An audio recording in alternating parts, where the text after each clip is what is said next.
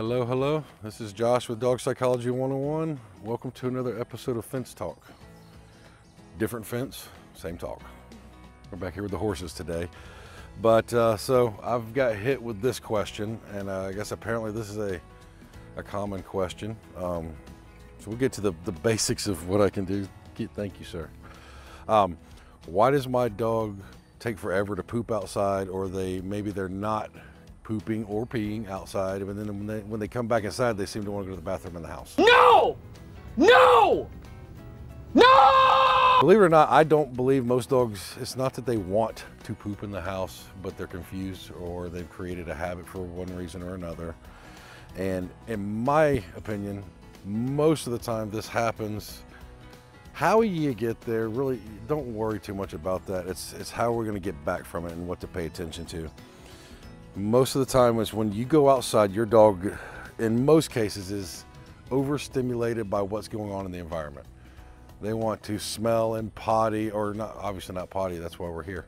They're wanting to chase the squirrels, look for rodents, bark at the neighbors, go do territorial dog hunting, anything except for potty state of mind. And so their entire experience outside is in a totally different mindset. Kind of like us, if you're excited about something, your urge to use the restroom is probably not that strong. And so for me, would you stop? I'm working. You don't look very busy to me, Josh. All the animals, just the dogs, just the horses, yeah.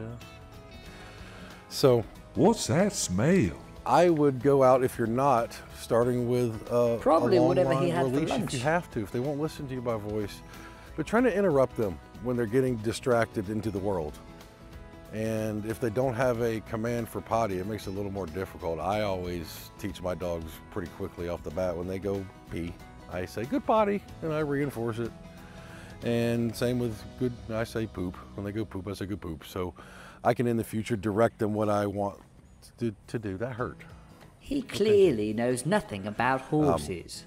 So I can direct them. So if you have that going, it's a little easier. If not, believe it or not, if you interrupt all the silliness, I'm not being silly, Josh. They will go to the bathroom because you're interrupting the distraction. Now, it may take time.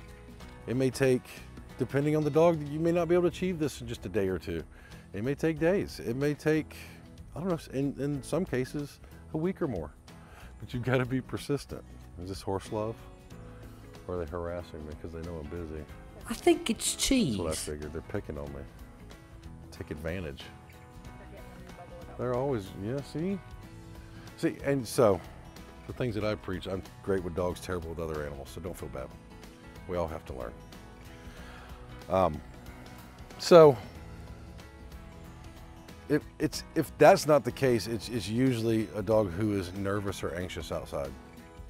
But either way, their mind is focused on something other than letting their nose kick into potty mode. It's natural.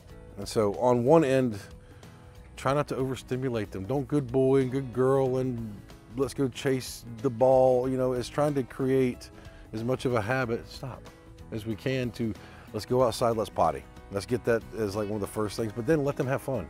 Don't bring them straight back inside. The fact that they are going out overstimulated to what's going on in the environment, to me, is a symptom of there's a good chance your dog's not getting enough opportunity to satisfy that part of their brain. They're curious and they're bored and they want to know what's going on. They need to spend more time outside, or more time outside potentially without you trying to exercise them. Let them just be dogs. I talk about this in other videos. There's nothing wrong with playing ball and throwing frisbee and taking walks and exercising and play and all that good stuff.